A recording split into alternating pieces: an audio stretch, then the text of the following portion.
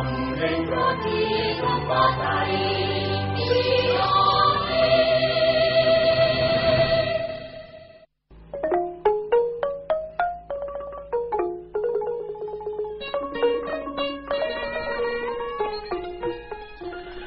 ជម្រាបសួរលោកអ្នកនាងដែលកំពុងស្ដាប់កម្មវិធីព័ត៌មានពេលល្ងាចរបស់ VOD ជាទីមេត្រីមេតិការព័ត៌មានសម្រាប់ថ្ងៃពុធទី18ខែតុលាឆ្នាំ2017នេះរួមមានលោកហ៊ុនសែនប្រតិកម្មករណីថារំលាយគណៈបកប្រឆាំងប៉ះពាល់ដល់ឆន្ទៈប្រជាពលរដ្ឋ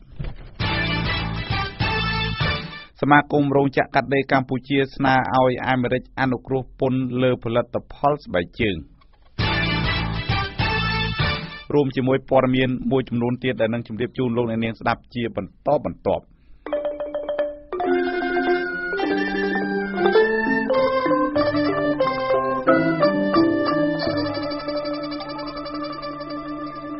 លំដាប់តទៅនេះខ្ញុំបាទពៅមេតាសូមជូនព័ត៌មានពិស្ដាលោកនាយករដ្ឋមន្ត្រីហ៊ុនសែននៅថ្ងៃនេះបានឆ្លើយតបទៅនឹងសហរដ្ឋអាមេរិកនិងភាគីពាក់ព័ន្ធមួយចំនួនទៀតថាដែលថាការកាត់ទោសមេដឹកនាំគណៈបកប្រឆាំងនឹងការរំលាយគណៈបកនេះធ្វើឲ្យប៉ះពាល់ដល់ឆន្ទៈរបស់ប្រជាពលរដ្ឋនោះថាការលើកឡើងនោះគឺមិនមានដំណាភាពលើការកាត់ទោសមេដឹកនាំប្រទេសសេរីមួយចំនួនទៀតនោះទេសូមស្ដាប់សេចក្តីរាយការណ៍បន្តដោយលោកខុតសុគន្ធលោកនាយករដ្ឋមន្ត្រីហ៊ុនសែននៅព្រឹកថ្ងៃពុធនេះប្រតិកម្មចំពោះអាមេរិកនិងអ្នកពាក់ព័ន្ធដែលពួកគេរិះគន់ថាការកាត់ទោសមេបកប្រឆាំងនិងរំលាយបកនេះធ្វើឲ្យប៉ះពាល់ដល់ឆន្ទៈពលរដ្ឋបន្ទាប់ពីបកកណ្ដាលអំណាចអនុម័តកែច្បាប់4ដើម្បីបើកផ្លូវរឹបអូសអាសនៈរបស់បកប្រឆាំងក្រសួងការបរទេសអាមេរិកកាលពីថ្ងៃទី16តុលាបានចេញសេចក្តីថ្លែងការណ៍ថ្មីមួយទៀតដោយអំពាវនាវឲ្យរដ្ឋាភិបាលកម្ពុជាដោះលែងលោកកឹមសុខានិងស្ដារស្ថានភាពនយោបាយឲ្យបានប្រសើរឡើងវិញហើយជុំវិញបញ្ហានេះកន្លងមកអ្នកវិភាគនិងអ្នកច្បាប់មួយចំនួនមើលឃើញថាប្រសិនបើមានករណីដកហូតកៅអីរបស់បកប្រឆាំងកើតឡើងមែននោះនឹងធ្វើឲ្យមានភាពអយុត្តិធម៌បាត់ភាពជាតំណាងនិងរំលោភសិទ្ធិម្ចាស់ឆ្នោតរាប់លាននាក់ថ្លែងក្នុងពិធីជួបសំណេះសំណាលជាមួយកម្មករនៅថ្ងៃទី18តុលាឆ្នាំ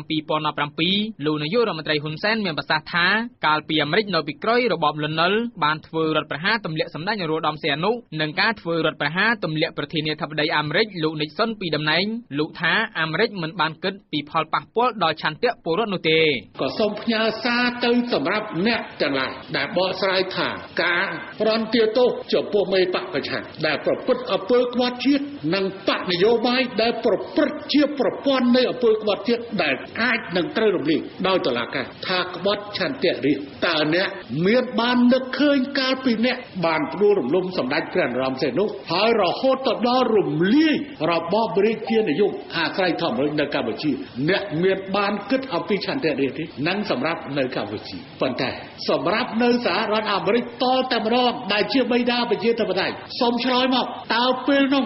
មានត្រូវទៅសុំការសម្រេចពីប្រជាជនទុកឱកាសឲ្យប្រជាជនបោះឆ្នោតទម្លាក់នីសុននេះគេប្រើសភានៅពេលនោះពិតសភានៅរួមគ្នាដើម្បីទម្លាក់នីសុនតើមិនបានគិតអំពីឆន្ទៈនេះដែលបោះឆ្នោតឲ្យនីសុនធ្វើប្រធានាធិបតីឬអត់បន្ថែមពីនេះលោកនាយករដ្ឋមន្ត្រីហ៊ុនសែនក៏បានរំលឹកពីការកាត់ទោសមេដឹកនាំមួយចំនួននៃប្រទេសកាន់របបប្រជាធិបតេយ្យដូចជាកូរ៉េខាងត្បូងនិងថៃជាដើមដោយថាមិនបានគិតដល់ឆន្ទៈពលរដ្ឋផងដែរ VOD មិនអាចសុំការឆ្លើយតបពីអ្នកនាំពាក្យស្ថានទូតអាមេរិកបានទេចំពោះបញ្ហានេះមន្ត្រីផ្នែកច្បាប់នៃអង្គការ Khmer លោកសឿងសធារាមានប្រសាសន៍ថាលោកហ៊ុនសែនមិនអាចប្រៀបធៀបការកាត់ទោសមេដឹកនាំប្រទេសកាន់របបប្រជាធិបតេយ្យមួយចំនួននិងការកាត់ទោសមេដឹកនាំបកប្រឆាំងនៅកម្ពុជាពេលនេះបានទេដោយថាប្រព័ន្ធតុលាការនៃប្រទេសទាំងនោះមានភាពឯករាជ្យឧមាថាដូចជាការរំលាយគណៈបកមួយស្រេចតែទំនឹងចិត្តឬក៏ការរំលាយគណៈបកមួយដោយប្រើប្រាស់យន្តការតុលាការដែលខ្លួនមានអំណាចក្នុងការគ្រប់គ្រងដែលខ្លួនមានឥទ្ធិពលក្នុងការគ្រប់គ្រងតើមធ្យោបាយទាំងអស់នេះជាមធ្យោបាយយុត្តិធម៌ដែរទេបើមិនជាមធ្យោបាយយុត្តិធម៌អាហ្នឹងគឺ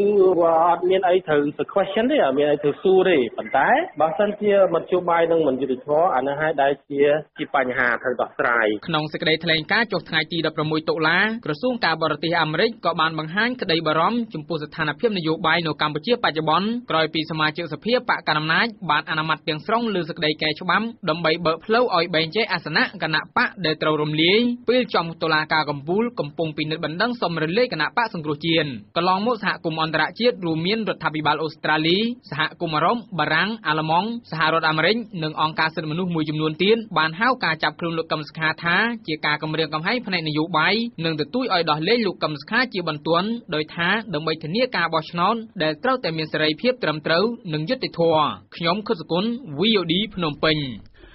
បាទលោកអ្នកនាងស្ដាប់ជាទីមេត្រីនៅព្រឹកនេះដែរលោកនាយករដ្ឋមន្ត្រីហ៊ុនសែនបានលើកឡើងថារដ្ឋាភិបាលកំពុងតែខិតខំរៀបចំដើម្បីបើកផ្លូវឲ្យពលរដ្ឋខ្មែរបានទៅធ្វើការនៅក្រៅប្រទេសបន្ថែមទៀតហើយថាកុំចោទរូបលោកថាករណីនេះបញ្ជូនពលរដ្ឋឲ្យទៅធ្វើខ្ញុំគីនៅក្នុងពិធីជួបជាមួយកម្មការនីនៅតំបន់កំបូលក្នុងរាជធានីភ្នំពេញនៅថ្ងៃនេះ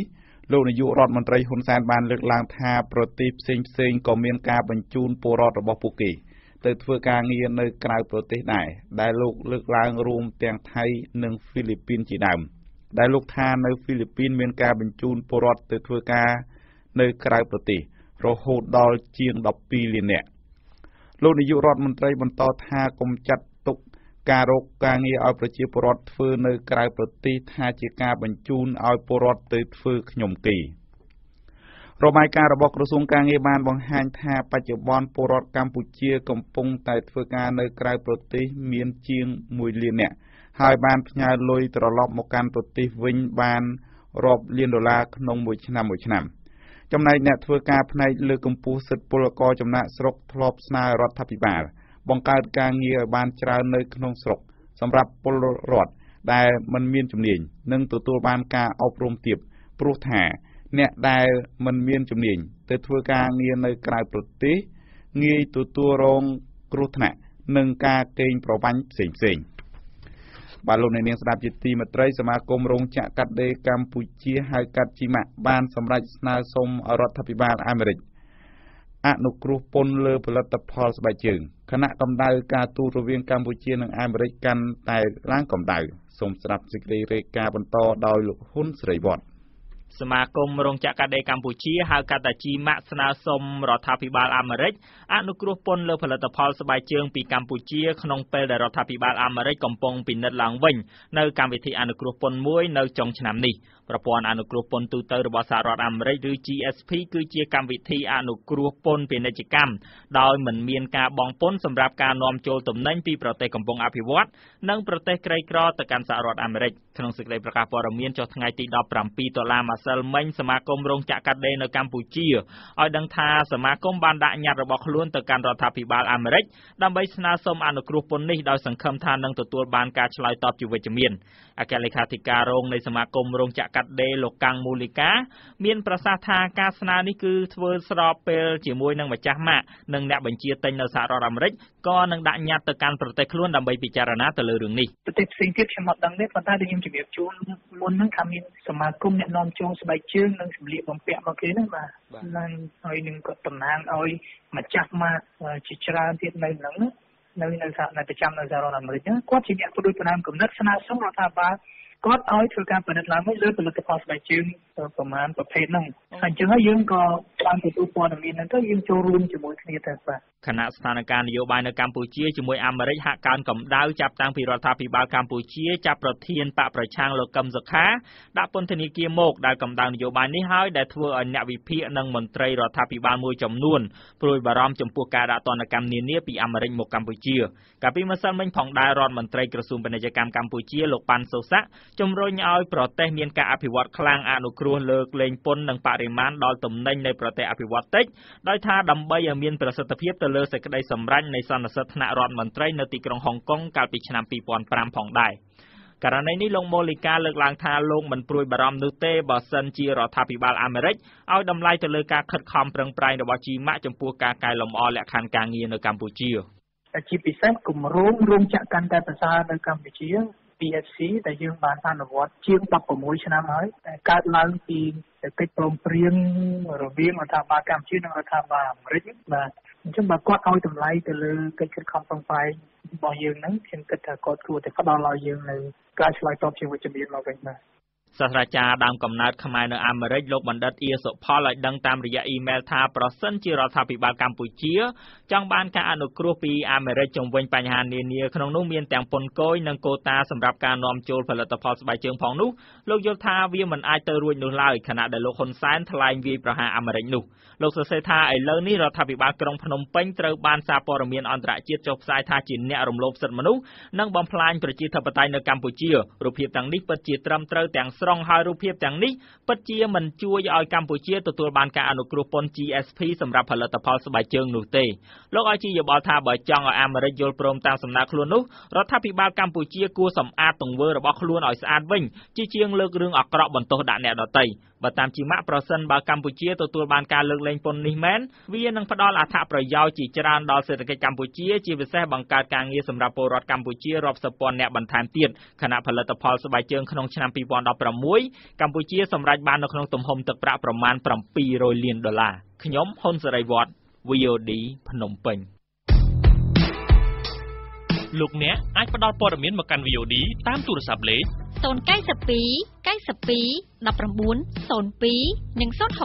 50 50និង50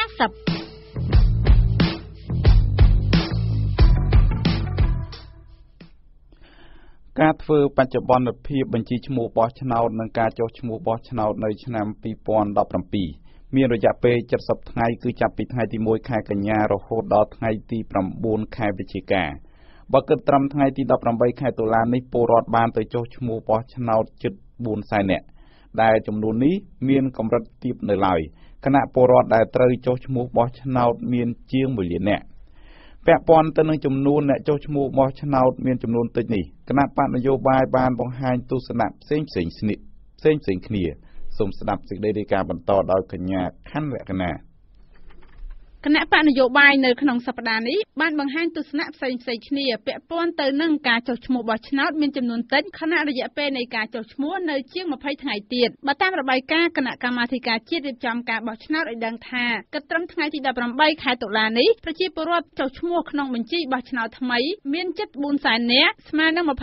24.25% ខណៈចំនួនប្រជាពលរដ្ឋដែលរំពឹងថានឹងមកចុះឈ្មោះសរុបមានជាង1លាននាក់ទាក់ទងរឿងនេះអគ្គលេខាធិការគណៈបកប្រជាធិបតេយ្យមូលដ្ឋានលោកសាមអ៊ីនលើកឡើងថាកត្តាដែលធ្វើឲ្យសន្ទុះអ្នកទៅចុះឈ្មោះបោះឆ្នោតនៅមានចំនួនតិចនោះដោយសារស្ថានភាពនយោបាយបច្ចុប្បន្ននិងការធ្វើចំណាកស្រុករបស់ពលរដ្ឋលោកបន្តថារដ្ឋាភិបាលគួរតែធ្វើការដោះស្រាយបញ្ហានយោបាយនិងត្រូវគិតគូរដល់ពលករចំណាកស្រុកជាង1លាននាក់ដើម្បីឲ្យពួកគេបានចុះឈ្មោះបោះឆ្នោតអ្នកនយោបាយជាន់ខ្ពស់ហ្នឹងលោកធ្វើអ្វីដោយមិនបានគិតដោយមិនបានដល់ការគោរពទៅដល់សម្លេងនិងការសម្រេចចិត្តរបស់ប្រជាពលរដ្ឋទាំងហើយធ្វើឲ្យប្រជាពលរដ្ឋនឹងលែងមានចិត្តលែងមានចំណាប់អារម្មណ៍ក្នុងការបោះឆ្នោតនេះរឿងទី1រឿងទី2ទៀតគឺយើងដឹងហើយថាពលរដ្ឋខ្មែរយើងចំនួនប្រមាណ1លាននាក់ជាងហ្នឹងគឺគាត់កំពុងតែរស់នៅធ្វើការនៅស្រុកគេមាននៅប្រទេសថៃប្រទេសម៉ាឡេស៊ីប្រទេសកូរ៉េជាដើមហើយភាគច្រើននៃពួកគាត់ហ្នឹងពុំមានលទ្ធភាពត្រឡប់មកស្រុកខ្មែរដើម្បីចុះឈ្មោះបោះឆ្នោតទេខ្ញុំគិតថារឿងទាំងពីរនេះជាហេតុផលចម្បងប្រធាននាយកដ្ឋានកិច្ចការបោះឆ្នោតនិងនីតិកម្មនៃគណៈបក្សសង្គ្រោះជាតិលោកស្រីមេងស្ធីរីយល់ថាចំនួនអ្នកចុះឈ្មោះមានកម្រិតទាបដោយសារនីតិវិធីនៃការចុះឈ្មោះដែលក្រសួងមហាផ្ទៃទើបចេញថ្មីនេះមានភាពស្មុគស្មាញដូចជាតម្រូវឲ្យពលរដ្ឋស្នាក់នៅរយៈពេល30ថ្ងៃត្រូវមានការបញ្ជាក់ឯកសារពីកន្លែងកំណើតនិងត្រូវមានឯកសារផ្សេងចេញពីនគរបាលប៉ុស្តិ៍មុននឹងទៅដល់ក្រុមប្រឹក្សាធ្វើការពិនិត្យលោកស្រីបន្តថាក្រៅពីនីតិវិធីនៃការចុះឈ្មោះស្មុគស្មាញស្ថានភាពនយោបាយបច្ចុប្បន្នក៏ជះឥទ្ធិពលដល់ដំណើរការនៃការចុះឈ្មោះផងដែរបរិយាកាសនយោបាយឡើងកម្ដៅហើយធ្វើឲ្យប្រជាពលរដ្ឋគាត់មិនមានទំនុកចិត្តនៅក្នុងការបង្ហាញឆន្ទៈរបស់គាត់នៅក្នុងឆ្នាំ2018ខាងមុខព្រោះគាត់យល់ឃើញថាគាត់មិនចង់ទៅបោះឆ្នោតមិនចង់ទៅចុះឈ្មោះព្រោះគាត់ទៅបោះឆ្នោតទៅអ្វីដែលគាត់បង្ហាញឆន្ទៈរបស់គាត់តាមរយៈសញ្ញាឆ្នោតនោះវាត្រូវបានបាត់បង់ទៅវិញដូច្នេះហើយកត្តានេះក៏ជាផ្នែកមួយដែលធ្វើឲ្យគាត់រារែកនៅក្នុងការចុះឈ្មោះបោះឆ្នោតផងដែរចា៎ចំណែកអ្នកនាំពាក្យគណៈបកកណ្ដាលអំណាច លោកសុកអេសានយល់ថាចំនួនអ្នកចុះឈ្មោះនៅមានតិចមិនមែនដោយសារកត្តានយោបាយនិងនីតិវិធីចុះឈ្មោះស្មុគស្មាញនោះទេប៉ុន្តែលោកថាមកពីពលរដ្ឋជាប់រវល់នឹងការងារទើបធ្វើឲ្យពួកគេមិនចង់ទៅចុះឈ្មោះដោយសារបងប្អូនខែនេះខែធ្វើស្រែចម្ការរវល់ហើយអ្នកខ្លះចំណាក់ស្រុកហ្នឹងវាមិនដឹងធ្វើម៉េចឡើយយើងទៅប្រខិតប្រខំគេថាយើងអញ្ញាទៀតថាប្រខិតប្រខំទេអាហ្នឹងវាអាស្រ័យទៅលើបងប្អូនយល់ពីរឿងកាតព្វកិច្ចរបស់ខ្លួននៅក្នុងការដែលបំពេញការងារបោះឆ្នោតនឹងប្រសិទ្ធរបស់ខ្លួនហើយបងប្អូនមិនទៅចោះទេនឹងធ្វើម៉េចឥឡូវយើងផ្សព្វផ្សាយគ្រប់កន្លែងអស់ហើយមន្ត្រីជាន់ខ្ពស់កម្មវិធីផ្នែកអង្គការនៃអង្គការ Khmer លោកកងសវាងលើកឡើងថាមានកត្តាធំមួយចំនួនដែលជំរុញឲ្យពលរដ្ឋមិនចង់ទៅចុះឈ្មោះបោះឆ្នោតដូចជាការបិទប្រព័ន្ធផ្សព្វផ្សាយឯករាជ្យនិងការគំរាមកំហែងសង្គមស៊ីវិលដែលជាអ្នកឃ្លាំមើលការបោះឆ្នោតលោកបន្តថាក្រៅពីបញ្ហាខាងលើស្ថានភាពនយោបាយបច្ចុប្បន្នក៏ជាមូលហេតុដែលធ្វើឲ្យពលរដ្ឋមិនសូវខ្វាយខ្វល់ពីការចុះឈ្មោះបោះឆ្នោតផងដែរគឺថាសូមបង្កើនការចល័តនឹងឲ្យបានច្រើនដោយមានការកំណត់ពេលវេលាច្បាស់លាស់ទៅបាទអានេះគឺជាការជួយបង្កើនទី2បង្កើនការអប់រំជាពលរដ្ឋនឹងតាមមូលដ្ឋាននឹងឲ្យបានច្រើនពិសេសដាក់មេក្រូវិញបញ្យល់ពីហេតុផលផ្សេងៗសំខាន់សម្រាប់ជាពលរដ្ឋហើយចំណុចមួយទៀតគឺថាគឺស្ថានភាពនយោបាយនឹងរដ្ឋាភិបាលគណៈបកគ្រប់ភាគីនឹងគួរតែសម្របសម្រួលគ្នាធ្វើម៉េចឲ្យស្ថានភាពនឹងឲ្យវាមានការថយណាមកសួរជជែកដាក់លើតុជជែកនេះក៏ថយអាភាពតានតឹងការព្រួយបារម្ភដល់ប្រជាពលរដ្ឋនឹងឡើងវិញទៅអានឹងវាបង្កើនហើយអ្នកនាំពាក្យគណៈកម្មាធិការជាតិរៀបចំការបោះឆ្នោតលោកហងពធាបានច្រានចោលការលើកឡើងនោះដោយថាចំនួនពលរដ្ឋចុះឈ្មោះមានតិចមិនមែនដោយសារស្ថានភាពនយោបាយការផ្អាកប្រព័ន្ធផ្សព្វផ្សាយនិងនីតិវិធីនៃការចុះឈ្មោះស្មុគស្មាញនោះទេលោកបន្តថាពលរដ្ឋដែលមិនបានមកចុះឈ្មោះបោះឆ្នោតនៅឆ្នាំ2017នេះភាគច្រើនពួកគេធ្វើការនៅក្រៅប្រទេសអ្វីដែលជាហេតុផលកោចដល់ទៅឆ្លើយតបហ្នឹងគឺមិនមានអីឆ្លើយតបទេព្រោះថាវាគ្រាន់តែជាទស្សនៈដែលមិនមានការធ្វើទៅអីច្បាស់លាស់ផងទេគូបញ្ជាក់ថាដំណើរការធ្វើបច្ចុប្បន្នភាពបញ្ជីបោះឆ្នោតនិងការចុះឈ្មោះបោះឆ្នោតនៅឆ្នាំ2017នេះមានរយៈពេល70ថ្ងៃគឺចាប់ពីថ្ងៃទី1កញ្ញាដល់ថ្ងៃទី9ខែវិច្ឆិកាឆ្នាំ2017ខ្ញុំខលក្ខណា VOD ភ្នំពេញបាទលោកនាងស្ដាប់ជាទីមេត្រីតកតងទៅនឹងបញ្ហាបន្លែគឺនៅថ្ងៃនេះទូតសហរដ្ឋអាមេរិកប្រចាំនៅកម្ពុជាលើកឡើងជាថ្មីទៀតថាការនាំបន្លែចូលក្នុងប្រទេសនៅតែចោទជាបញ្ហាហើយលើកឡើងថារដ្ឋាភិបាលគួរតែអភិវឌ្ឍបច្ចេកទេសដាំផ្សេងៗដើម្បីធ្វើឲ្យវិស័យកសិកម្មមានភាពចម្រុះសូមស្ដាប់សេចក្តីរាយការណ៍បន្តដោយលោកពេជ្រចម្រុងមន្ត្រីជាន់ខ្ពស់ស្ថានទូតអាមេរិកប្រចាំកម្ពុជាបានជូនជាយោបល់ថារដ្ឋាភិបាលកម្ពុជាត្រូវពង្រឹងវិធីសាស្ត្រនៃការដាំដុះផ្នែកកសិកម្មដោយថាជាផ្នែកមួយដើម្បីទប់ស្កាត់ការនាំចូលបន្លែពីបរទេសខណៈដែលរដ្ឋាភិបាលអះអាងថាបានដោះស្រាយបញ្ហានេះរួចហើយនៅក្នុងពិធីប្រគល់វិញ្ញាបនបត្រអាហារូបករណ៍និងមូលនិធិស្រាវជ្រាវដល់ក្រុមនិស្សិតសាកលវិទ្យាល័យភូមិន្ទកសិកម្មនៅថ្ងៃពុធទី18តុលានេះឯកអគ្គរដ្ឋទូតអាមេរិកប្រចាំនៅកម្ពុជាលោក William Hyde ថ្លែងថាទោះបីជាកម្ពុជាទទួលបានកំណើនផ្នែកឧស្សាហកម្មនៅប្រមាណឆ្នាំចុងក្រោយនេះប៉ុន្តែប្រជាជនកម្ពុជាប្រមាណជាង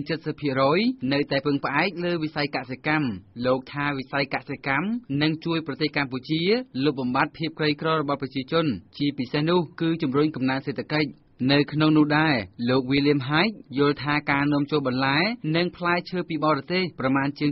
70% គឺជាបញ្ហាប្រឈមមួយដោយថាកម្ពុជាត្រូវរៀនពីវិធីសាស្ត្រនៃការដាំដុះដំណាំផ្សេងៗដែលធ្វើឲ្យកសិកម្មរបស់កម្ពុជាមានភាពចម្រុះនិងសម្បូរបែបបាទទោះជាកំណើនលើវិស័យឧស្សាហកម្មមានលក្ខណៈល្អប្រសើរនាទសវត្សរ៍កន្លងមកនេះក៏ដោយប៉ុន្តែប្រជាជនកម្ពុជាជាង 70% នៅតែរស់រំពឹងផ្អែកលើវិស័យកសិកម្មវាច្បាស់ណាស់ថាកម្ពុជានៅតែពឹងផ្អែកលើវិស័យកសិកម្មដើម្បីកំណើនសេដ្ឋកិច្ចនិងកាត់បន្ថយភាពក្រីក្រហើយបើទោះបីជាវិស័យកសិកម្មកម្ពុជាមានការរីកចម្រើនប៉ុន្តែកម្ពុជានៅតែនាំចូលបន្លែផ្លែឈើប្រមាណ 70% បញ្ហាប្រឈមទៅលើសមួយទៀតគឺការអភិវឌ្ឍវិស័យសហវត្តកម្មជាផ្នែកមួយនៃការធ្វើពិពិធកម្មកសិកម្មទាំងមូលបើតាមសេចក្តីប្រកាសព័ត៌មានកាលពីថ្ងៃម្សិលមិញសហរដ្ឋអាមេរិកតាមរយៈអង្គការ USAID នឹងផ្ដល់ជំនួយជាទឹកប្រាក់ចំនួន$15 លានអាមេរិកសម្រាប់សកម្មភាពកសិកម្មនៅតាមបណ្ដាខេត្តមួយចំនួនក្នុងប្រទេសកម្ពុជា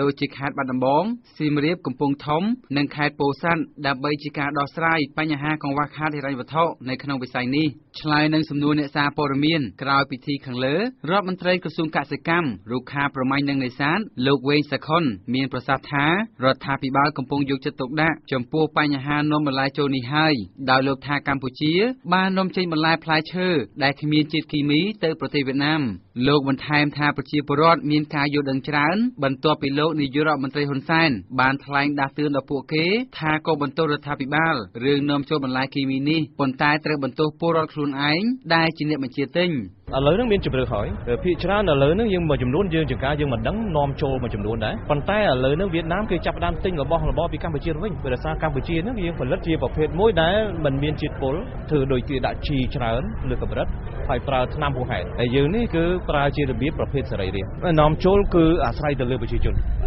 ឡូវនេះគេចូលក្នុងបរិបទថ្មីមួយដែលប្រជាជនបានយល់ដឹងថាបន្លែណាដែលមានជាតិពុលបន្លែណាដែលគួរផ្ដល់សុខភាពរបស់គាត់ជូនគាត់ដោយសម្ដេចតេជោបានប្រកាសចឹងមិនមែនកត្តារដ្ឋាភិបាល 100% ទេគឺកត្តាប្រជាជនខ្លួនឯងយើងដឹងថាហូបអានឹងទៅវាផ្ដល់ទុកទោសយើងកុំហូបប្រធានសម្ព័ន្ធសហគមន៍កសិករកម្ពុជាលោកថេងសាវឿនបានផ្ដល់អនុសាសន៍មួយចំនួនដើម្បីទប់ស្កាត់ការនាំចូលបន្លែគីមីនេះដូចជាត្រូវពង្រឹងការត្រួតពិនិត្យបន្លែផ្លែឈើពីប្រទេសវៀតណាមរដ្ឋាភិបាលគួរទម្លាក់ថវិកាទៅថ្នាក់មូលដ្ឋានដើម្បីបង្កើតជាទីផ្សារសហគមន៍និងធានាប្រព័ន្ធធារាសាស្ត្រដែលអាចផ្គត់ផ្គង់ទាំងរដូវវស្សានិងរដូវប្រាំងថាបានទៅលើកទឹកចិត្តទម្លាក់ថវិកាជាតិទៅកាន់តាមឃុំសង្កាត់នានាហើយលើកទឹកចិត្តឲ្យឃុំសង្កាត់នីមួយៗដែលដឹកនាំដោយឃុំសង្កាត់នៃភូមិអីហ្នឹងធ្វើការចូលអាសង្កាត់ដាំហើយបង្កើតឲ្យមានទីផ្សារសហគមន៍ចុងក្រោយគឺការត្រួតពិនិត្យក៏ដូចជាដើម្បីដំណើរការបានគឺការត្រួតពិនិត្យទៅលើប្រព័ន្ធធារាសាស្ត្រអញ្ចឹងរដ្ឋាភិបាលត្រូវតែធានាបានថាប្រព័ន្ធធារាសាស្ត្រទាំងប្រាំងទាំងសារបស់ប្រទេសកម្ពុជាហ្នឹងមានទឹកគ្រប់គ្រាន់សម្រាប់ឲ្យកសិករក្នុងការប្រើប្រាស់ស្រោចស្រពក្នុងការដាំបន្លែអញ្ចឹងហើយមួយទៀតគឺតំណែងការទូតដើម្បីស្រាវជ្រាវអំពីបច្ចេកទេសការត្រួតពិនិត្យបន្លែគុណភាពនិងការដាំបន្លែបែបធម្មជាតិរបស់ប្រទេសជិតខាងដូចជាអឺរ៉ុបនិងសហរដ្ឋអាមេរិកអញ្ចឹងគឺត្រូវតែធ្វើយ៉ាងម៉េចឲ្យមានការលក្ខណៈចម្រុះផងដែរបើតាមរបាយការណ៍អង្គការ USAID របស់សហរដ្ឋអាមេរិកបានបង្ហាញថាពលរដ្ឋកម្ពុជាជាង 70% កំពុងប្រកបរបរកសិកម្មប៉ុន្តែកសិករអាចដាំបន្លែបានតែ 1/3 នៃតម្រូវការទីផ្សារដោយសារតែជួបបញ្ហាផ្សេងៗខ្ញុំពេជ្រចម្រុង VOD ភ្នំពេញលោកអ្នកអាចផ្ដល់ព័ត៌មានមកកាន់ VOD តាមទូរស័ព្ទលេខ092 92 19 02 និង 060 50 50 និង 50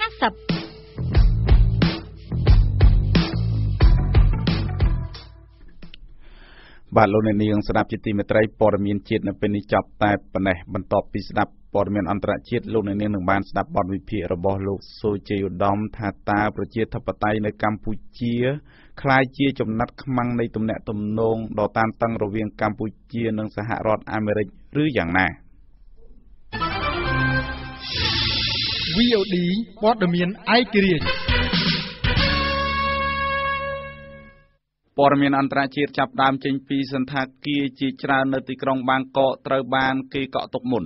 សម្រាប់ថ្ងៃបូជាសពអតីតព្រះមហាក្សត្រថៃសមាគមសន្តាគារនៅទីក្រុងបាងកកបានឲ្យដឹងថាសន្តាគារជាច្រើនត្រូវបានភ្ញៀវកក់ទុកជាមុនសម្រាប់ពួកគេស្នាក់នៅក្នុងពេលបុណ្យបូជាសាកសពអតីតស្ដេចថៃភូមិវិបុលដែលនឹងប្រព្រឹត្តទៅនៅថ្ងៃទី26ខែតុលានៅសប្តាហ៍ក្រោយអតីតក្សត្រថៃភូមិវិបុលចូលទីវង្គតកាលពីថ្ងៃទី13ខែតុលាឆ្នាំ2016បន្ទាប់ពីព្រះអង្គគ្រងរាជ្យសម្បត្តិអស់រយៈពេល70ឆ្នាំទីតាំងដែលមានការមមាញឹកខ្លាំងនៅក្នុងទីក្រុងបាងកកគឺនៅ Grand Palace និងនៅ Sanan Luang នេះបើតាមទីភ្នាក់ងារសារព័ត៌មាន Reuters នៅក្នុងពិធីបូជាសពអតីតព្រះមហាក្សត្រថៃដែលប្រព្រឹត្តទៅនៅសប្តាហ៍ក្រោយនេះគេរំពឹងថានឹងមានអ្នកចូលរួមកាន់ទុក្ខប្រមាណ 250,000 នាក់សមាគមសន្តាគារនៅទីក្រុងបាងកកបានឲ្យដឹងទៀតថាអ្នកដែលកក់សន្តាគារទាំងនោះគឺ 80% ជាប្រជាជនថៃនិង 20% ផ្សេងទៀតគឺជាជនបរទេសចាប់តាំងពីថ្ងៃច័ន្ទដើមសប្តាហ៍នេះសន្តាគារមួយចំនួននៅជិតកន្លែងបូជាព្រះសពនេះមានការកក់ទុកពេញទាំងអស់ចំណែកព័ត៌មានអន្តរជាតិមួយទៀតយើងងាកមកតាមដានការសហការគ្នារវាងសហរដ្ឋអាមេរិកនិងវៀតណាមក្នុងការបន្សាបសារធាតុគីមីដែលបន្សល់ពីសម័យសង្គ្រាមឲ្យអស់នៅឆ្នាំក្រោយភាគីវៀតណាមនិងសហរដ្ឋអាមេរិកបានបញ្ជាក់ថាពួកគេនៅតែសហការគ្នាក្នុងការដោះស្រាយ ការស្ដារស្ថានភាពដីដែលកំពុងមានសារធាតុគីមីបន្សល់ទុកពីការទម្លាក់គ្រាប់បែករបស់សហរដ្ឋអាមេរិកលើទឹកដីវៀតណាមកាលពីសម័យសង្គ្រាមគឺសកម្មភាពនេះនឹងសម្អាតឲ្យអស់នៅត្រឹមដើមឆ្នាំ2018កាលពីម្សិលមិញក្រុមការងារជំនាញរបស់កងទ័ពសហរដ្ឋអាមេរិកនិងកងទ័ពរបស់វៀតណាមបានទៅត្រួតពិនិត្យនៅកន្លែងដែលមានសារធាតុគីមីពីសម័យសង្គ្រាមហើយភាគីទាំងពីរបានបដិញ្ញាសម្រេចចិត្តក្នុងការធ្វើឲ្យកិច្ចការងារនេះបានសម្រេចជោគជ័យនៅដើមឆ្នាំក្រោយតាមការគ្រោងទុកនេះបើតាមសារព័ត៌មានវៀតណាមញូក្រុមការងារនៃប្រទេសទាំងពីរបានថ្លែងថាពួកគេបានបន្សាបសារធាតុគីមីលើដីចំនួន 940,000 ម៉ែត្រគូបសារធាតុទាំងនេះគឺអាចប៉ះពាល់ដល់សុខភាពរបស់ប្រជាពលរដ្ឋនិងខូចគុណភាពដីសម្រាប់ការដាំដំណាំគម្រោងរបស់សហរដ្ឋអាមេរិកនិងវៀតណាមរួមគ្នាបន្សាបសារធាតុគីមីនេះគឺចាប់ផ្ដើមកាលពីឆ្នាំ2012ដែលធ្វើការទៅលើគោលដៅនៅក្នុងទីក្រុងដាណាងជាទីក្រុងជាប់តំបន់ឆ្នេរនៅភាគកណ្ដាលនៃប្រទេសវៀតណាមនៅក្នុងសម័យសង្គ្រាមវៀតណាមនិងសហរដ្ឋអាមេរិកគឺផ្ទៃដីវៀតណាមចំនួន 61,300 គីឡូម៉ែត្រការ៉េរងឥទ្ធិពលនៃសារធាតុគីមីនិងគ្រាប់ផ្ទុះដែលផ្ទៃដីទាំងនេះស្ថិតនៅក្នុងខេត្តចំនួន63ដែលស្មើនឹង 18.22% នៃផ្ទៃដីទូទាំងប្រទេសវៀតណាមចំណែកព័ត៌មានអន្តរជាតិចុងក្រោយគឺចិនលើកឡើងជាថ្មីទៀតពីគម្រោងវាយយកដែនដីតៃវ៉ាន់រដ្ឋាភិបាលកណ្ដាលរបស់ចិនបានថ្លែងនៅថ្ងៃពុធនេះជាថ្មីទៀតថាក្នុងរយៈពេល5ឆ្នាំកន្លងទៅនេះពួកគេបានប្រឹងប្រែងយ៉ាងខ្លាំងក្នុងការជំទាស់ការចង់ប្រកាសឯករាជ្យរបស់ដែនដីតៃវ៉ាន់ហើយថាអាចនឹងមានការប្រើប្រាស់កម្លាំងវាយយកមកវិញក្នុងករណីចាំបាច់ប្រធានាធិបតីចិនលោកស៊ីជីនពីងបានថ្លែងនៅក្នុងសមាជបកនៅព្រឹកថ្ងៃពុធនេះថាចិននៅតែគិតថាដែនដីតៃវ៉ាន់គឺជាខេត្តមួយរបស់ចិនហើយថានឹងមានការប្រើប្រាស់កម្លាំងទ័ពវាយកមកគ្រប់គ្រងវិញនៅក្នុងពេលវេលាសមស្របណាមួយនេះបើតាមទីភ្នាក់ងារសារព័ត៌មាន Reuters លោកស្រីសៃអឹងវ៉េនជាប្រធានាធិបតីរបស់តៃវ៉ាន់បានថ្លែងនៅក្នុងទិវាសេរីភាពជាតិកាលពីថ្ងៃទី10ខែតុលាថាលោកស្រីនឹងការពារលទ្ធិប្រជាធិបតេយ្យនិងរក្សាសិទ្ធិរបស់ប្រជាពលរដ្ឋប្រធានាធិបតីតៃវ៉ាន់រូបនេះបានថ្លែងជាលើកទី2ហើយក្នុងការការពារលទ្ធិប្រជាធិបតេយ្យនិងសិទ្ធិសេរីភាពរបស់ប្រជាពលរដ្ឋបន្ទាប់ពីការលើកឡើងម្ដងរួចមកហើយកាលពីខែឧសភាឆ្នាំ2016ក្រោយពេលលោកស្រីជាប់ឆ្នោតជាប្រធានាធិបតីតៃវ៉ាន់ចាប់តាំងពីលោកស្រីសៃអឹងវ៉េនឡើងកាន់តំណែងមករដ្ឋអំណាចចិនបានកាត់ផ្តាច់ទំនាក់ទំនងជាមួយតៃវ៉ាន់ដើម្បីដាក់សម្ពាធឲ្យដែនដីនេះទទួលស្គាល់ថាគោលនយោបាយចិនតែមួយនិងទទួលស្គាល់តៃវ៉ាន់គឺជាផ្នែកមួយរបស់ចិនតៃវ៉ាន់គឺជាដែនដីមួយដែលមានប្រជាជនជាង23លាននាក់រស់នៅលើផ្ទៃដីជាង 36,000 គីឡូម៉ែត្រការ៉េដែនដីនេះកាត់ផ្តាច់ចេញពីចិនកាលពីឆ្នាំ1949ក្រោយពេលសង្គ្រាមស៊ីវិលនៅក្នុងស្រុកបានបញ្ចប់លោកអ្នកអាចស្ដាប់ឬអានព័ត៌មាន VOD ឡើងវិញតាមរយៈគេហទំព័រ www.vodhotnews.com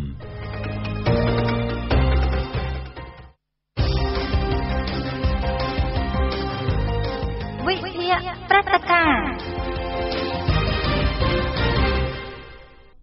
នៅក្នុងរយៈពេលប្រមាណសប្តាហ៍ចុងក្រោយនេះរដ្ឋាភិបាលកម្ពុជាបានអំពាវនាវជាបន្តបន្ទាប់ទៅបណ្ដាប្រទេសអភិវឌ្ឍជាពិសេសសហរដ្ឋអាមេរិកឲ្យផ្ដល់ការអនុគ្រោះផ្នែកពន្ធគយនិងកូតាដល់ផលិតផលសម្លៀកបំពាក់និងស្បែកជើងរបស់កម្ពុជាគណៈសហរដ្ឋអាមេរិកនៅមិនទាន់អនុម័តផ្ដល់ការលើកលែងពន្ធថ្មីសម្រាប់ផលិតផលកាត់ដេរនាំចេញពីកម្ពុជានោះនៅឡើយទេការអំពាវនាវនេះក៏បានកើតឡើងចំពេលដែលសភាសហរដ្ឋអាមេរិកបានអំពាវនាវឲ្យមានការដាក់ទណ្ឌកម្មសេដ្ឋកិច្ចលើកម្ពុជាជុំវិញការធ្លាក់ចុះ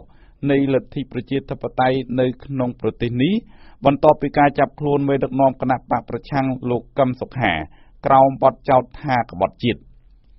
តើបញ្ហាប្រជាធិបតេយ្យនៅកម្ពុជាត្រូវបាន ចាប់ជាចំណាត់ខ្មាំងក្នុងភាពតានតឹងរវាងកម្ពុជានិងអាមេរិកជុំវិញកូតានាំផលិតផលកាត់ដេរកម្ពុជាឬយ៉ាងណានោះសូមស្ដាប់បទវិភាគដែលរៀបរៀងជូនដោយលោកសូជ័យឧត្តមនៅក្នុងរយៈពេលប៉ុន្មានសប្តាហ៍ចុងក្រោយនេះរដ្ឋាភិបាលកម្ពុជាបានអំពាវនាវជាបន្តបន្ទាប់ទៅបណ្ដាប្រទេសអភិវឌ្ឍជាពិសេសសហរដ្ឋអាមេរិកឲ្យផ្ដល់ការអនុគ្រោះផ្នែកពន្ធគយនិងកូតាដល់ផលិតផលសម្លៀកបំពាក់និងស្បែកជើងកម្ពុជាខណៈដែលអាមេរិកនៅមិនទាន់អនុម័តផ្ដល់ការលើកលែងពន្ធថ្មីសម្រាប់ផលិតផលកាត់ដេរនាំចេញពីកម្ពុជានៅឡើយនោះទេសភាអាមេរិករហូតមកដល់ពេលនេះនៅមិនទាន់អនុម័តច្បាប់ថ្មីសម្រាប់ផ្ដល់ការអនុគ្រោះផ្នែកពន្ធគយនិងកូតាដល់កម្ពុជានៅឡើយទេគិតចាប់តាំងពីសំណើច្បាប់ថ្មីនេះត្រូវបានបញ្ជូនទៅគណៈកម្មាធិការជំនាញនៅក្នុងសភាអាមេរិកកាលពីខែមិថុនាកន្លងមកនេះរដ្ឋលេខាធិការក្រសួងការបរទេសកម្ពុជាលោកអ៊ូចបូរិតបានថ្លែងកាលពីថ្ងៃទី28ខែកញ្ញាកន្លងមកនេះថាលោកព្រួយបារម្ភថាអាមេរិកអាចនឹងបិទទីផ្សាររបស់ខ្លួននិងមិននាំចូលផលិតផលសម្លៀកបំពាក់ពីកម្ពុជាខណៈដែលអាមេរិកក៏បានប្រកាសកាត់ផ្តាច់ជំនួយរបស់ខ្លួនសម្រាប់ប្រទេសកម្ពុជាផងដែរបន្ទាប់ពីមន្ត្រីជាន់ខ្ពស់នៅក្រសួងការបរទេសកម្ពុជាបានសម្ដែងក្តីបារម្ភបែបនេះអ្នកនាំពាក្យក្រសួងការងារកម្ពុជាលោកហេងសួរបានអំពាវនាវកាលពីថ្ងៃទី5ខែតុលានេះទៅដល់បណ្ដាប្រទេសអឺរ៉ុបនិងអាមេរិកឲ្យបង្កើនការទិញផលិតផលកាត់ដេរពីកម្ពុជាមិនដល់ពីសប្តាហ៍ក្រោយមកផងឬថ្ងៃម្សិលមិញនេះរដ្ឋមន្ត្រីពាណិជ្ជកម្មកម្ពុជាលោកប៉ាន់សូសាក់ក៏បានអំពាវនាវផងដែរដោយជំរុញឲ្យបណ្ដាប្រទេសអភិវឌ្ឍខ្លាំងផ្ដល់ការអនុគ្រោះផ្នែកពន្ធគយនិងបរិមាណសម្រាប់ទំនិញនាំចូលពីប្រទេសអភិវឌ្ឍតិចតួចតែក្នុងនោះមានទាំងប្រទេសកម្ពុជាផងដែរការអំពាវនាវនោះក៏បានកើតឡើងចំពេលដែលសភាអាមេរិកបានអំពាវនាវឲ្យដាក់ទណ្ឌកម្មសេដ្ឋកិច្ចលើប្រទេសកម្ពុជាជុំវិញការធ្លាក់ចុះនៃលទ្ធិប្រជាធិបតេយ្យនៅក្នុងប្រទេសនេះបន្ទាប់ពីការចាប់ខ្លួនមេដឹកនាំបកប្រឆាំងលោកកឹមសុខាក្រោមការចោទប្រកាន់ថាក្បត់ជាតិដោយខុបខិតជាមួយអាមេរិកក្នុងបំណងផ្ដួលរំលំរដ្ឋាភិបាលស្របច្បាប់ដោយពិនិត្យមើលហេតុការណ៍និងព្រឹត្តិការណ៍ដែលកើតឡើងនៅក្នុងរយៈពេលជាង1ខែកន្លងមកនេះវាបានចង្អុលបង្ហាញនៅមន្ទិលសង្ស័យមួយថាតើបញ្ហាប្រជាធិបតេយ្យនៅកម្ពុជាត្រូវបានចាប់ជាចំណាប់ខ្មាំងនៅក្នុងភាពតានតឹងកម្ពុជាអាមេរិកជុំវិញកូតានាំចូលផលិតផលកាត់ដេរកម្ពុជាឬយ៉ាងណាជុំវិញវិវាទកម្មកម្ពុជាអាមេរិកថ្មីនេះសាស្ត្រាចារ្យដើមកំណើតខ្មែរនៅអាមេរិកលោកបណ្ឌិតអៀសុផលបានឲ្យដឹងតាមរយៈអ៊ីមែលថាប្រសិនបើរដ្ឋាភិបាលកម្ពុជាចង់បានការអនុគ្រោះពីសហរដ្ឋអាមេរិកជុំវិញបញ្ហានានាក្នុងនោះមានទាំងពន្ធគយនិងកូតាសម្រាប់ការនាំចូលផលិតផលស្បែកជើងផងនោះលោកយល់ថាវាមិនអាចទៅរួចនោះទេខណៈដែលលោកនាយករដ្ឋមន្ត្រីហ៊ុនសែនបានថ្លែងវាយប្រហារអាមេរិកនោះគិតចាប់តាំងពីលោកកឹមសុខាត្រូវបានចាប់ខ្លួនកាលពីថ្ងៃទី3ខែកញ្ញាមកក្រៅពីការអំពាវនាវទៅដល់អាមេរិកដែលជាទីផ្សារធំបំផុតសម្រាប់ផលិតផលកាត់ដេរកម្ពុជាឲ្យផ្ដល់ការអនុគ្រោះពន្ធគយនិងលើបរិមាណនោះរដ្ឋាភិបាលកម្ពុជាក៏បានថ្លែងវាយប្រហារអាមេរិកជុំវិញការទម្លាក់គ្រាប់បែកបង្កមហន្តរាយនៅកម្ពុជានៅអំឡុងទសវត្សរ៍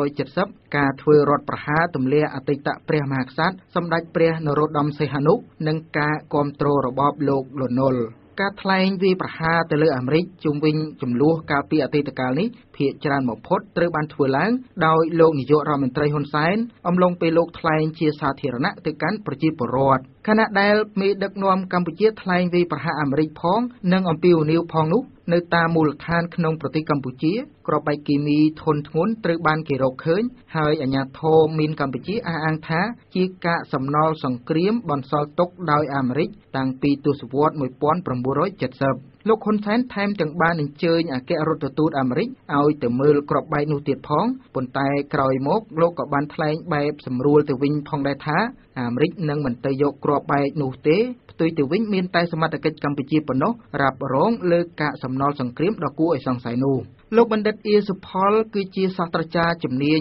ការទូតនិងកិច្ចការពិភពលោកនៅមហាវិទ្យាល័យ Occidental នៅទីក្រុង Los Angeles ហើយលោកបានសរសេរនិក្ខេមបទថ្នាក់បណ្ឌិតស្ដីពីការពឹងផ្អែកលើជំនួយនៅកម្ពុជារបៀបដែលជំនួយបរទេសបំផ្លាញប្រជាធិបតេយ្យនៅកម្ពុជា សាស្ត្រាចារ្យរូបនេះបានលើកឡើងបន្តទៀតថាប្រសិនបើបញ្ហាប្រជាធិបតេយ្យនៅកម្ពុជាពិតជាមានទំនាក់ទំនងនិងបញ្ហាកូតាសម្រាប់ផលិតផលកាត់ដេរមែននោះលោកថារដ្ឋាភិបាលកម្ពុជាគួរតែផ្លាស់ប្តូរជំហររបស់ខ្លួនទាំងស្រុងហើយសម្អាតខ្លួនជាជាងនៅតែបន្តបន្ទោសអ្នកដទៃជុំវិញបញ្ហានានារបស់ខ្លួនភាពតានតឹងថ្មីៗនេះរវាងកម្ពុជានិងអាមេរិកត្រូវបានលោកនាយករដ្ឋមន្ត្រីហ៊ុនសែនបង្ហាញតម្រុយឲ្យមានការចរចាជាកញ្ចប់ប៉ុន្តែនាយករងវិទ្យាស្ថានកម្ពុជាដើម្បីសិក្សាយុទ្ធសាស្ត្រលោកបណ្ឌិតឈៀងវណ្ណរិទ្ធបានមានប្រសាសន៍ថាបញ្ហាទាំងប៉ុន្មានរវាងអាមេរិកនិងកម្ពុជាគឺជាបញ្ហាដាច់ដោយឡែកពីគ្នាហើយសម្ពាធដាក់ចេញពីរដ្ឋាភិបាលកម្ពុជាក៏គ្មានឥទ្ធិពលអ្វីទៅលើរដ្ឋាភិបាលអាមេរិកដែរខណៈដែលកម្ពុជាជាប្រទេសតូចតាចនៅក្នុងតំបន់នោះខ្ញុំគិតថាបញ្ហាទាំងអស់វាដាច់ដោយឡែកពីគ្នាវាដាច់ដោយឡែកពីគ្នាយើងដូចខ្ញុំនិយាយខាងដើមយើងមិនអាចយកបញ្ហាហ្នឹងមកដាក់ជាការដោះស្រាយជាកញ្ចក់បានទេហើយនៅក្នុងការចរចាទឹកមាត់កម្ពុជាយើងវាមិនប្រៃអីទេជាមួយសហរដ្ឋអាមេរិកតែជាធ្វើបានហើយខ្ញុំគិតថាកម្ពុជាយើងពុំមានតែលទ្ធភាពណាមួយទៅដាក់សម្ពាធទៅដល់សហរដ្ឋអាមេរិកនៅក្នុងការតាក់តែងគោលនយោបាយការបរទេសក៏ដូចជាពាណិជ្ជកម្មក៏ដូចជាជាតបតៃក៏ដូចជាជំនួសនឹងបានទេអ្នកវិភាគតំបន់អាស៊ាននៅអង្គភាពបញ្ញវន្តសេដ្ឋកិច្ចលោកមីហ្គេលឆាន់កូត្រូវបានដកស្រង់សម្ដីដោយកាសែតភ្នំពេញប៉ុស្តិ៍ចុះផ្សាយនៅថ្ងៃនេះថាប្រសិនបើអាមេរិកផ្ដល់ការអនុគ្រោះពន្ធគយនិងកូតានាំចូលផលិតផលស្បែកជើងដល់កម្ពុជាវានឹងជួយដល់សេដ្ឋកិច្ចកម្ពុជាឲ្យប្រសើរឡើងបន្តិចខណៈដែលសេដ្ឋកិច្ចប្រទេសនេះពឹងផ្អែកខ្លាំងលើការនាំចេញផលិតផលកាត់ដេរទោះជាយ៉ាងណាលោកលើកឡើងបន្ថែមថាស្ថានភាពធ្លាក់ចុះខាងផ្នែកប្រជាធិបតេយ្យនៅកម្ពុជាប្រហែលជាធ្វើឲ្យកម្ពុជាមិនអាចទទួលបានការអនុគ្រោះក្រោមប្រព័ន្ធអនុគ្រោះទូទៅ GSP នោះទេលោកបន្ថែមថាសភាអាមេរិកនឹងផ្អាកការផ្ដល់អនុគ្រោះពន្ធគយនិងកូតាដល់កម្ពុជារហូតទាល់តែរដ្ឋាភិបាលកម្ពុជាអនុញ្ញាតឲ្យមានលំហូរប្រជាធិបតេយ្យកាន់តែប្រសើរឡើងវិញខ្ញុំសូជីឧត្តម VOD ភ្នំពេញបាទលោកអ្នកនាងស្ដាប់ជាទីមេត្រីមុននឹងបញ្ចប់ព័ត៌មានពេលល្ងាចរបស់ VOD ខ្ញុំសូមសង្ខេបព័ត៌មានសំខាន់មួយចំនួនដូចតទៅលោកនាយករដ្ឋមន្ត្រីហ៊ុនសែននៅថ្ងៃនេះបានប្រតិកម្មឆ្លើយតបទៅនឹងសហរដ្ឋអាមេរិកនិងអ្នកពាក់ព័ន្ធមួយចំនួនទៀតដែលថាការកាត់ទោសមេដឹកនាំគណៈបកប្រឆាំងនិងការប៉ុនប៉ងរំលាយគណៈបកនេះធ្វើឲ្យប៉ះពាល់ដល់ឆន្ទៈប្រជាពលរដ្ឋនោះថាការលើកឡើងនេះគឺជាការលើកឡើងមិនមានតម្លាភាពបើប្រៀបធៀបទៅនឹងដំណើរការកាត់ទោសមេដឹកនាំសេរីមួយចំនួនទៀតលើពិភពលោកនៅថ្ងៃនេះដែរលោកនាយករដ្ឋមន្ត្រីហ៊ុនសែនលើកឡើងថារដ្ឋាភិបាលកំពុងតែខិតខំរៀបចំបើកផ្លូវឲ្យប្រជាពលរដ្ឋខ្មែរទៅធ្វើការងារនៅក្រៅប្រទេសមួយចំនួនទៀតហើយថាកុំចោទលោកថាករណីនេះបញ្ជូនមនុស្សឲ្យទៅធ្វើខ្ញុំគេនៅក្នុងពិធីជួបជាមួយកម្មការនីនៅតំបន់កំពតក្នុងរាជធានីភ្នំពេញនៅថ្ងៃនេះលោកនាយករដ្ឋមន្ត្រីហ៊ុនសែនលើកឡើងថាប្រទេសផ្សេងក៏មានបញ្ជូនពលរដ្ឋរបស់ពួកគេទៅធ្វើការងារនៅក្រៅប្រទេសដែររួមទាំងប្រទេសថៃនិងប្រទេសហ្វីលីពីនលោកបញ្ជាក់ថានៅប្រទេសហ្វីលីពីនបញ្ជូនពលរដ្ឋទៅធ្វើការនៅក្រៅប្រទេសរហូតដល់ជាង12លាននាក់